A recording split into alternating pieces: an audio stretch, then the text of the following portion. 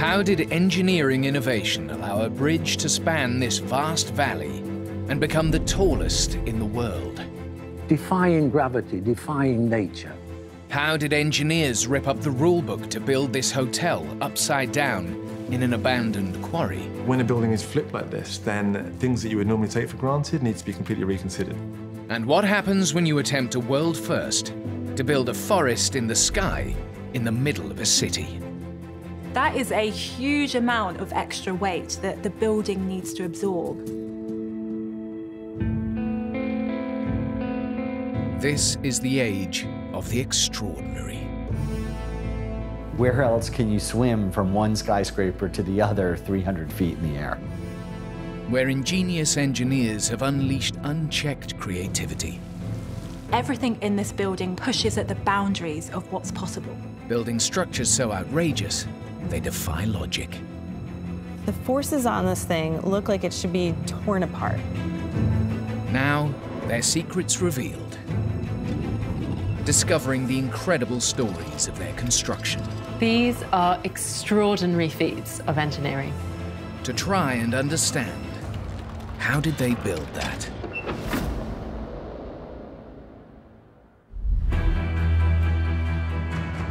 What happens when a road that carries up to 50,000 cars a day needs to cross a river? Crossing over a road, river, or valley? That's easy. Build a bridge.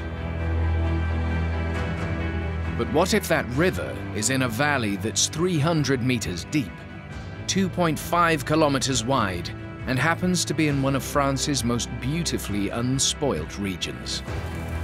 The answer is to hire one of the world's most visionary architects and assemble a team of brilliant engineers to construct the most advanced bridge possible. You know something is at the cutting edge of engineering if you have to design a brand new system to deal with it.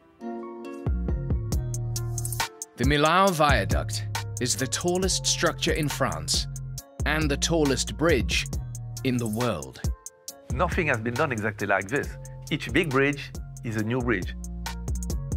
It cost 300 million euros and took 15 years to create a bridge so special that people traveled from around the world to see it. So, how did they build it?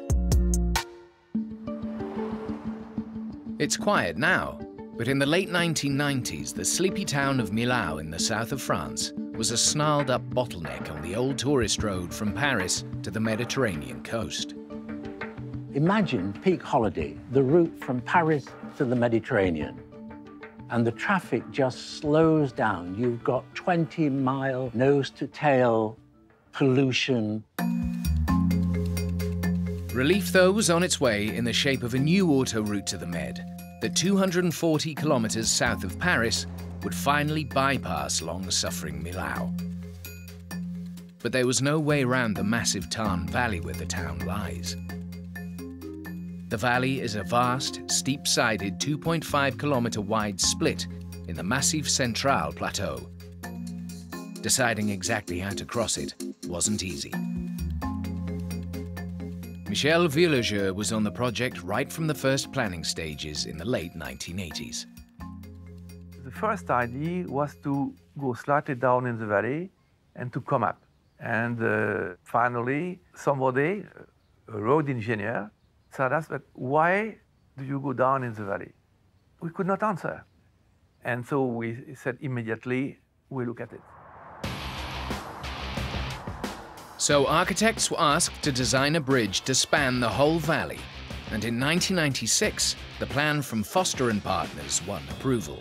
Our interpretation as a team was to march across the valley from plateau to plateau with the most efficient, the lightest impact on the landscape, and create a series of spans. And along the way, you would bridge over the Tarn.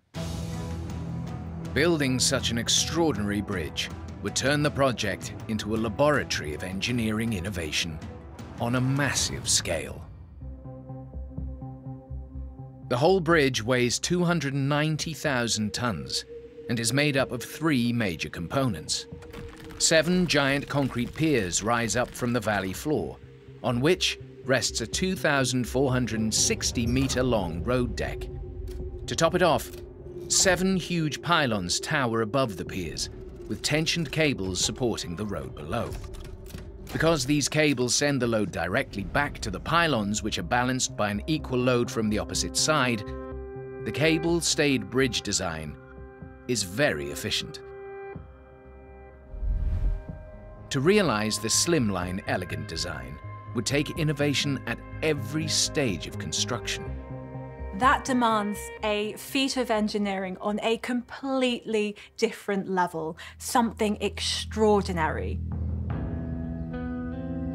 At the start of construction in 2001, the first things to be built were the 7 huge load-bearing towers, or piers.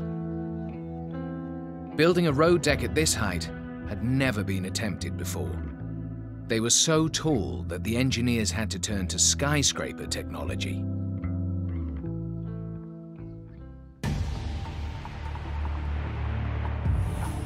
The builders used a technique known as climbing formwork. Each pier had its own platform and mold, which would create a 4-metre section at a time. Once the concrete had been poured and set, hydraulic jacks pushed the mold up so that the next level could be poured. But as the piers grew, getting the concrete up to the top to pour became more and more difficult. That's where cranes come in. But the piers were so high that the cranes had to be tied to them for stability. With robot-like efficiency, all 7 piers grew 4 meters every 3 days. They took 21 months to reach road level, by which point each contained 16,000 tons of steel and 85,000 cubic meters of concrete. Next came the road. 8 steel sections were assembled on site at the valley's edge, but lifting them into position with the crane at this height would be too dangerous.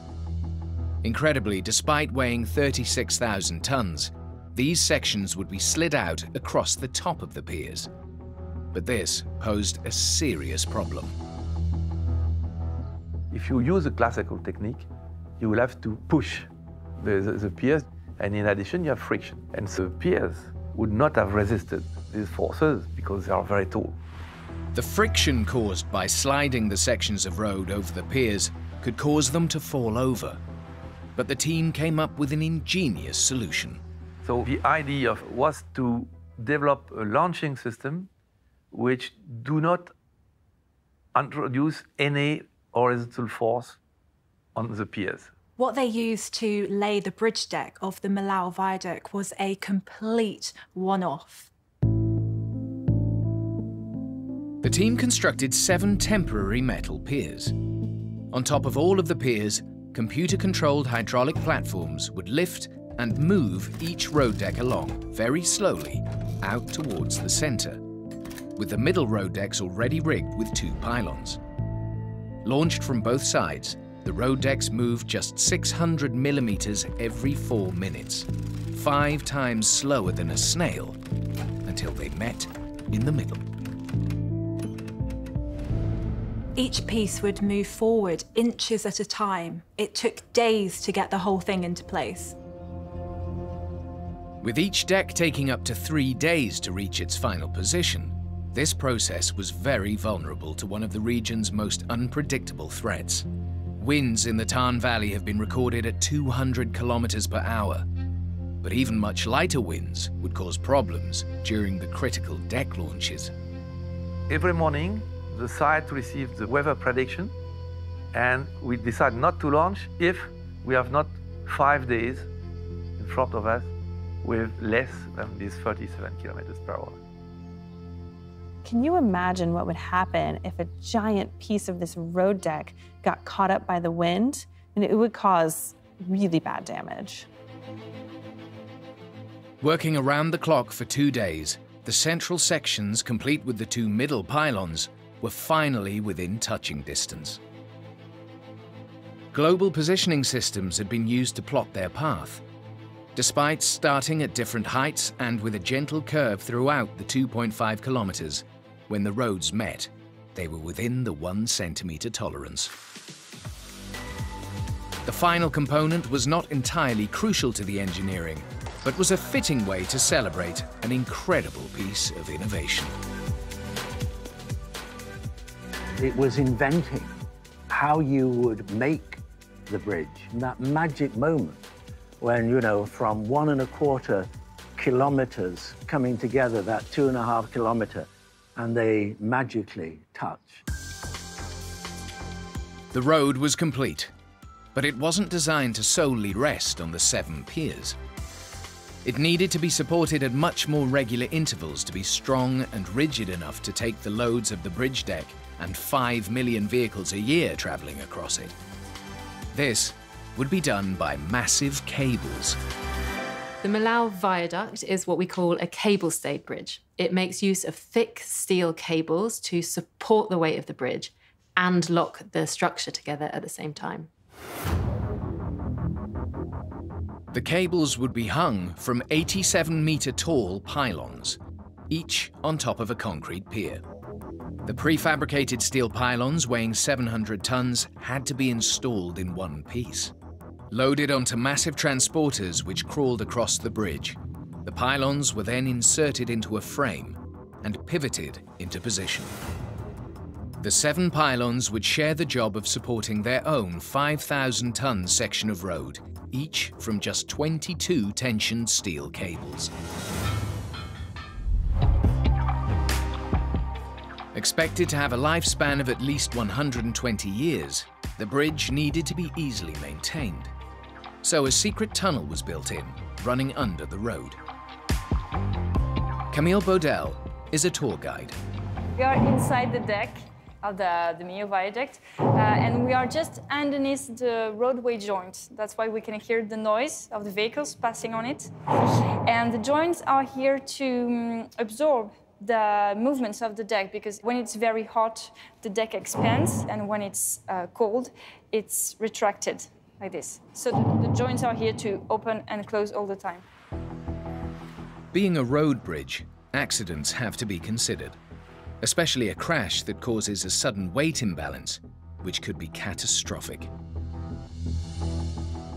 So these balls are here because if there is an accident on the traffic and a lot of liquid pours into the deck, these balls will float, so the liquid can go down and there is no more weight inside the deck. Finally, in December 2004, 1 month ahead of schedule, the first cars rolled across this stunning strip of tarmac.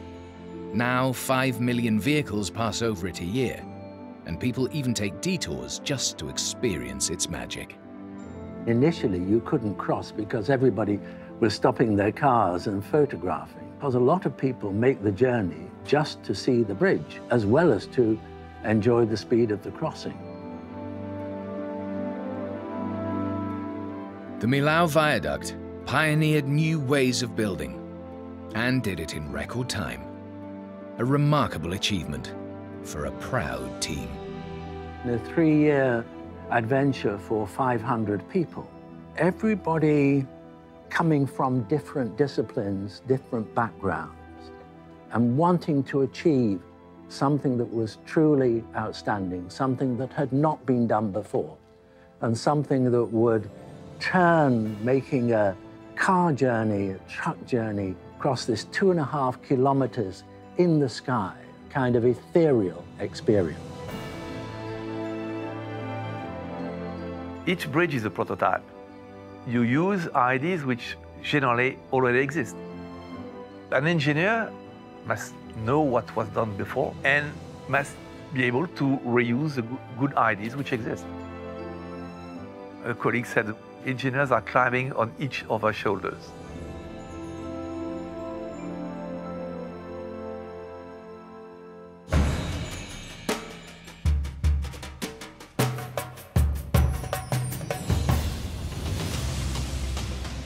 Most buildings in Shanghai try to reach for the skies.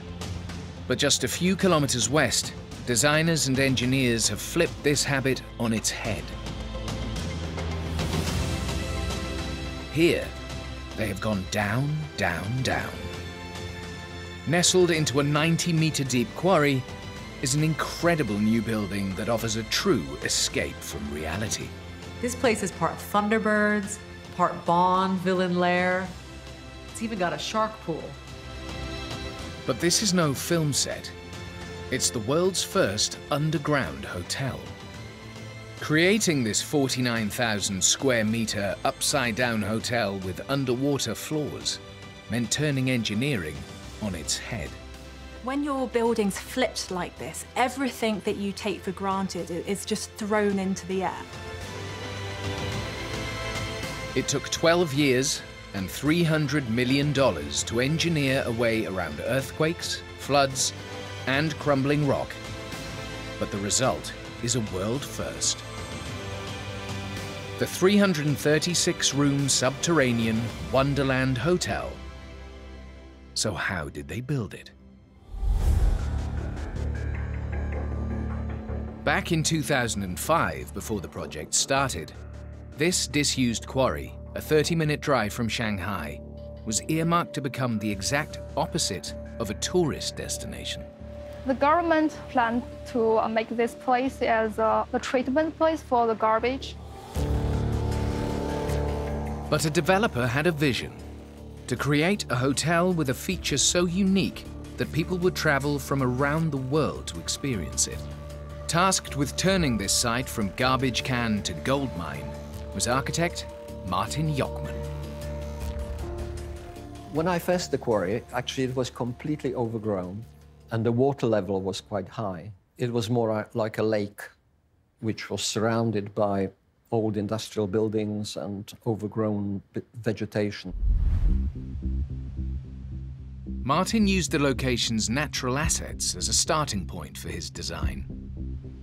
The inspiration for the design came from the quarry and from the greenery, from the rocks, from the waterfalls.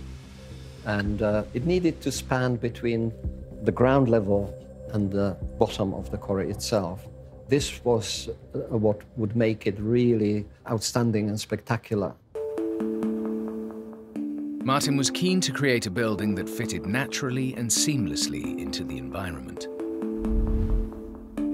What appears to be just a 2-story grass-covered complex at ground level is only the tip of the structural iceberg. Hidden below is the main 16-story hotel room section of the building. The design embracing shapes from within the quarry. One half curves out, the other curves in. Between them is a waterfall-like glass atrium, which houses the elevator shafts and services. But it's at water level where things are most unusual. Here, huge 5-meter-deep aquariums hold over 300 tons of water, meaning the lowest 2 floors of restaurants and guest suites have huge windows onto an extraordinary underwater world. What I tried to do is to create a building mass that joined with the quarry and became part of it. It became part of the overall character of the quarry itself. In 2011, as the 5,000-strong construction team began work, this challenging site threw up its own unique set of problems. Before the engineers could start building the hotel, they had to prepare the quarry itself, which had been abandoned for years.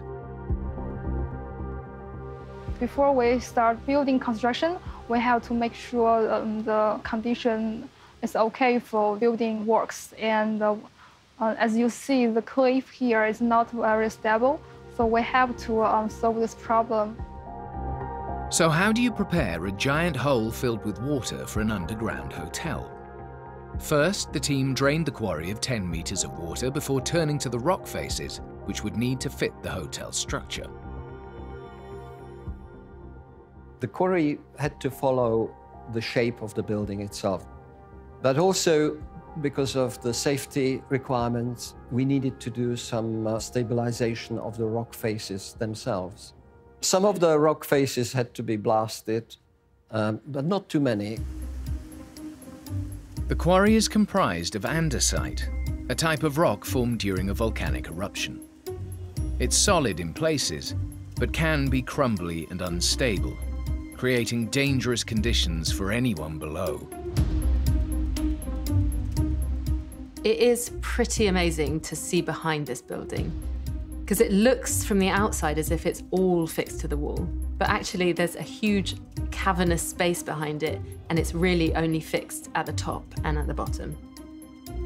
The team came up with a solution. 15-meter steel bolts were driven deep into the rock at 2-meter intervals, creating a huge grid. The compressive force of these 6,000 bolts knit together the loose rock. For added security, a metal mesh was anchored across the bolts and sprayed with a thin layer of concrete. All this is still visible from the inner atrium. It is pretty amazing to me how well the concrete has weathered to colour match the original walls over time. Only once this was all done could they begin work on the massive foundations. They would require 60,000 cubic meters of concrete into which steel trusses would be embedded. But pumping all that concrete from ground level down 90 meters wasn't as easy as you might imagine. Until it sets, concrete is a delicate mix of materials of different sizes and weights, and it has to be continually mixed. Getting the concrete down was probably the most important and most difficult to solve.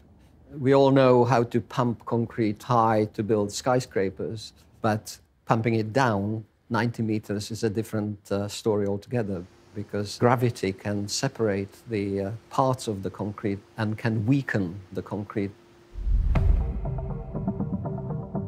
On the journey down the chute, the size and weight of the different components that made up the concrete fell at different speeds, separating out by the time it reached the bottom of the quarry. So the team came up with a simple but incredibly effective solution to ensure that the concrete stayed mixed.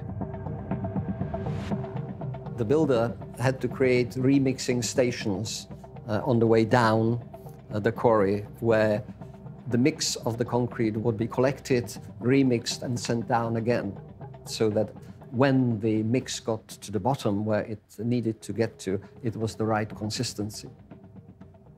This innovation was just one of the ideas pioneered as engineers tried to overcome the site's unique challenges.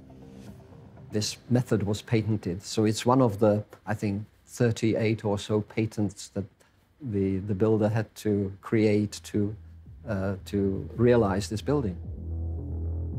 By 2015, the foundations and substructure were completed, and work had begun on the next levels. But the build faced another challenge. 7 years prior, the devastating Sichuan earthquake that left 87,000 dead and 5 million homeless prompted the Chinese government to enforce strict seismic building codes across the country. But when you have an earthquake, then what's happening is that the ground is shaking violently from side to side, and it's that sideways force that has to be carried down into the foundations. So if a structure is in an earthquake zone, then it has to have a way to resist that sideways motion, or it will fall down. To prevent a catastrophic collapse, buildings in earthquake zones are often set apart from the ground using isolator pads. Base isolators are essentially like suspension, but for a whole building. This means that when the earth moves because of the earthquake, the base isolators absorb that movement, leaving the rest of the building completely undisturbed. The Wonderland Hotel, though, couldn't use this technique in the traditional way, as it had a fundamental difference. Normal buildings have one point of contact with the earth, at the bottom. Here you need to connect the top, where people enter, with the bottom, where the weight of the structure is. The problem is that during an earthquake, these might move in the opposite direction. And when that happens, well, you have a hotel falling in a hole. To prevent the top of the building tearing away from the bottom during an earthquake, both ends of the structure needed to move independently of each other. So a radical solution was needed. First, a series of inverted L-shaped steel trusses were embedded in the concrete base that is rooted to the quarry floor. This creates a rigid joint at the bottom of the building, that reduces the lateral movement of it during a quake. It was in fact at the top of the building where traditional isolator pads would be used. The worst case scenario, if it was fully rigid, would be that the whole building collapses, and it's a major disaster. The way it's been designed was a rigid connection at the base, and then at the top had to sit quite loosely on the edge of the quarry so that it would enable any movement in case of earthquake. So the engineers turned seismic isolation technology upside down. They've used a form of seismic isolation, which means they've taken that top section, they've sat it on a series of separation joints, steel plates, which means that the sections can move independently. 16 floors up at the top, the building isn't fixed onto the rock. Instead, the upside-down L-shaped trusses of the structure rest on the concrete lip that runs around the quarry wall. A set of steel isolators sit between the trusses and the lip, allowing the building to slide back and forth in the event of an earthquake. This is to allow for minimal damage to the building rather than the whole building collapsing. Water was key to the design of this complex. And in 2018, one of the last phases of construction was refilling the quarry with over 200 million litres of water. It would take 6 months, but would also pose one of the biggest threats to the hotel and its guests: flooding. You've got twice the annual rainfall of London coming down into a waterproof rock hole. Plus, there's a waterfall pouring water in, and a river, and a canal, all within overflowing distance. Prone to typhoons and monsoons, this coastal region is one of the world's most vulnerable to flooding.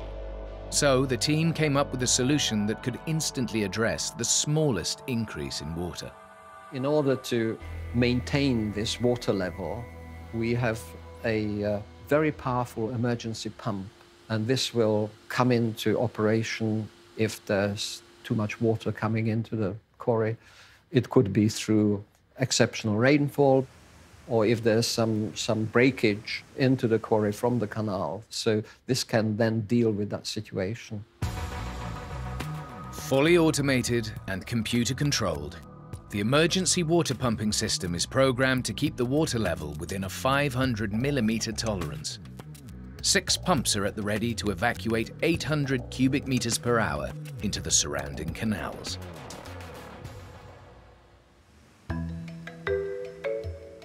The next challenge was to create a suitable ecosystem for exotic fish like these. The 2 underwater floors needed to have spectacular views to warrant the $3,000 a night price tag for these exclusive suites. But the quarry lake was too dark and vast to guarantee guests a glimpse of Jaws' little brothers. The client envisaged that part of the building would be underwater, but no real instructions as to how to deal with it. So I suggested that we put aquariums below the water level to face the guest rooms or the restaurants. So the client really agreed that we should put themed tropical aquaria with some sharks in it as well. Separate from the main body of water in the quarry, these self-contained aquariums would be huge. 5 meters long and over 5 meters deep, containing 40 tons of water. The engineers needed a material that would be strong enough to withstand the pressure of the water and clear enough for the guests to see the display. Normal glass wasn't up to the job. Glass is perfect for small aquariums, but when you're trying to hold back many tons of water like you are here, then it's just too brittle, meaning that a small crack could be catastrophic. Upping the depth of the glass was pointless. The thicker the glass, the more opaque it becomes. The solution was to use acrylic. Acrylic can be as thick as 200 millimeters, 300 millimeters, and you can still see clearly through it. The largest of the acrylic aquarium windows the engineers installed weighed over 4 tons, but revealed the underwater idyll in all its glory.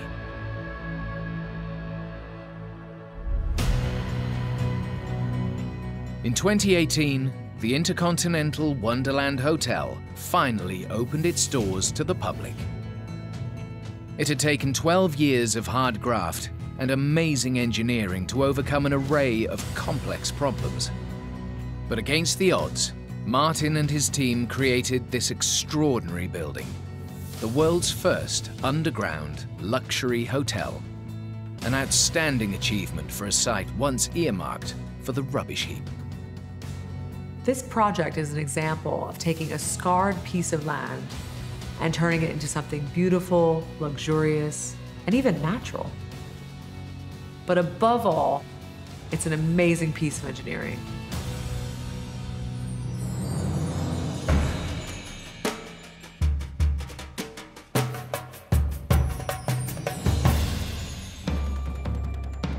Cities are growing more crowded by the day. Greenery is being pushed back to make room for concrete. But what if it didn't have to be that way? In Italy, radical designers and engineers are pioneering a new approach to both urban expansion and environmental regeneration. This idea was a bit crazy, like having trees on a building. These trailblazers have rethought how city life could be, lifting a forest into the sky, creating a stunning, life-giving sculpture. It feels like this futuristic version of what buildings should be. What many of our cities and urban areas are crying out for is more green space. This could be the solution. Engineers had to create a structure strong enough to hold a hectare of forest and tough enough to withstand high winds, all while battling vibrations from subway trains. So how did they build it? Milan is a city of 70 square miles. Almost all of it, dense urban sprawl. But packing people in has meant sacrificing something important. Green spaces are an essential part of the city's ecosystem. Not only do they do the obvious thing of absorbing carbon dioxide and emitting oxygen, but they give us humidity, they collect dust, and create an ecosystem for insects and animal life. All of these things together make the city a more hospitable and pleasurable place. Starved of the space to create a traditional garden, a developer decided to think outside the box. Developers love challenges, so the big theme was how can we reintegrate the neighborhood into the city, and having the opportunity to do it through the nature. There was a strong commitment by all of us in making a sustainable project. The answer was to create a building that could hold all the plants of a park on the ground within a vertical structure. This would be Bosco Verticale, or the vertical forest. Structural engineer Luca Buzzoni was brought in to make it possible. As a structural engineer, I must admit I was skeptical about it. You typically don't put big trees on tall buildings because of additional weight, because of wind forces, and those sort of things. Luca's doubts were well-founded. No building like this had ever been attempted. On these structures, plants came first, and they would impact the way the buildings were constructed, so an unusual collaborator was needed. Laura Gatti is an agronomist, or in layman's terms, a plant whisperer. This building has been designed for trees. We make calculation on what the trees is needing to survive, thinking to be a tree and thinking like a tree. This is not a building in which the greening is put just for decoration. Normally, the landscaping is the last part of the project, but here the plants are actually built into the fabric of the structure, and the design of the structure is led by the needs of the plants. That's pretty standard for a greenhouse or an arboretum, but it's not that usual for an inner-city block of flats. This unusual brief for up to 27-story apartments that were half giant plant pots would result in a unique and complex plan. The ambitious design called for 2 residential towers that would rise 110 meters and 76 meters from the ground. Cantilevered terraces would extend 3.5 meters from the structures. These would have to be strong enough to hold 900 trees and allow them to grow up to 6 meters in height. In addition, 16,000 other plants would act as cladding for the building. Construction began in 2009, with 6,000 workers on site. Their first challenge came from Milan's public transport system. The buildings on this project have been built either on top or very close to existing metro tunnels. So it was quite a challenge to build big buildings on top of those tunnels. 27-story buildings like these would normally need concrete piles drilled deep down into bedrock for stability. But with the subway carrying 1.4 million commuters every day right underneath, the engineers had to find a way to give their buildings a strong base without touching the tunnels. And they inadvertently struck gold. It was possible to design shallow foundations even if the buildings are pretty tall and pretty big, because the soil in this part of the town is very good. It's made of sand and gravel, so the capacity of the ground is pretty high.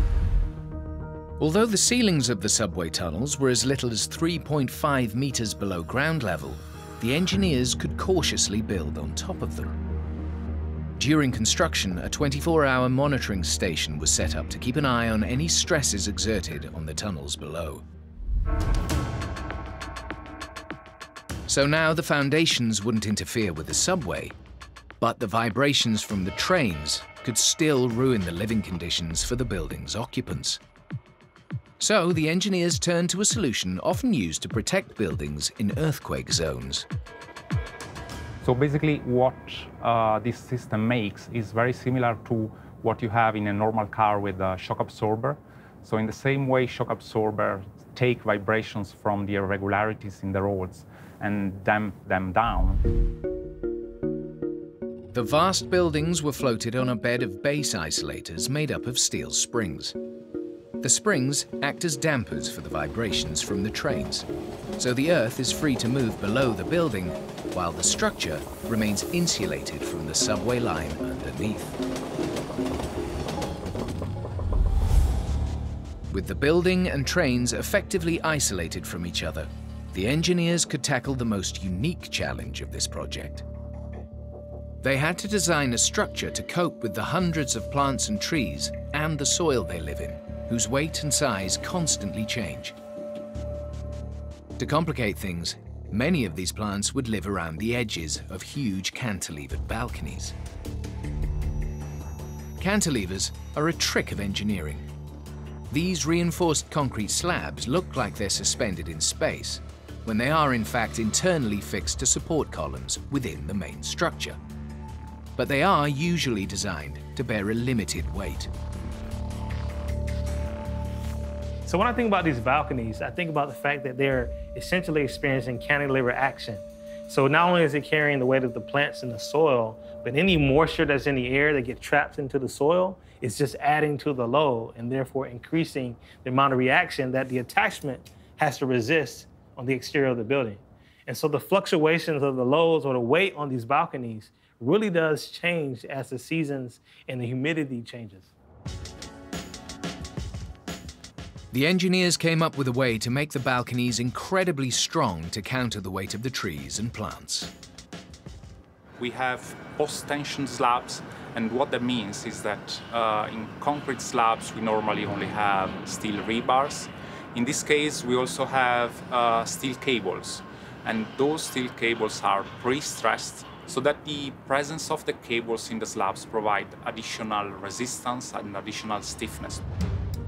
So, as well as predictable, stable steel and concrete, these towers would also be shape-shifting organic structures with dynamic loads that needed to be understood and controlled as much as possible. This is a live building. It changes season after season and it grows year after year. So it's not something normal on a project. So what we did, first of all, we tried to understand how to cope with the changing life of the buildings. It was crucial the experts identified plants that gave the engineers a chance to design a building that could cope. We select trees that are not allergenic or not messy tree, and we understand which are the position on the building in which the wind is higher than other parts, and we select the trees to thrive this condition. That wind was the biggest concern. A large tree in a strong wind could put serious strain on the building, and the wrong trees could badly damage the structure. The team needed to know as much detail as possible before choosing these potentially destructive elements. A selection of trees were tested in a wind tunnel to assess if they were suitable for high-rise living. First of all, we had a set of tests in the wind tunnel here in Milan to understand the behavior of the trees together with the behavior of the building, to see if the presence of the trees was introducing additional forces on the building and to understand the magnitude of the additional forces on the building. And then we had a second set of tests in Florida. At Florida International University, they have built the wall of wind. Here, they can build whole buildings and blast them with hurricane-force wind to see how they stand up. The tests helped to determine which trees were the perfect weight and shape for the building. But there was another, more basic worry that had to be addressed. If a small tree on the ground is knocked over by the wind, it can be a small problem. If a tree falls from a large building, then you've got a very big problem. If a tree falls from the 27th floor, everyone is going to know about it. With 2-meter trees planted 27 stories high, no one wanted to take any chances. For most of the trees and all the medium and tall trees, we have cables that basically provide an additional anchor for the trees in case they break, so that they cannot fall over during windstorms, for instance. And then for all the big trees, and especially for all the positions that we identified as possibly critical because of high wind velocity during windstorms, we provided an additional anchoring system that basically connecting the root ball of the trees to the concrete structure so that they cannot fall over. It took 3 years to create this tower block oasis, which was officially opened in 2014. These 2 buildings are proof that people can have it all. Enjoy life in the metropolis and a taste of nature right outside their high-rise window. I think it's also great that a person can look out their window and see what looks like a forest growing on their balcony when in fact they're in the middle of an urban area. The engineers who built Bosco Verticale overcame new challenges and achieved the best of both worlds, pushing sustainable green spaces skyward, offering a glimpse of the future for city dwellers. It's a brave example that shows that something different is possible, that healthier cities are possible for us. The strong commitment and passion by all of us made a project that at the end has become today a symbol, an icon for sure.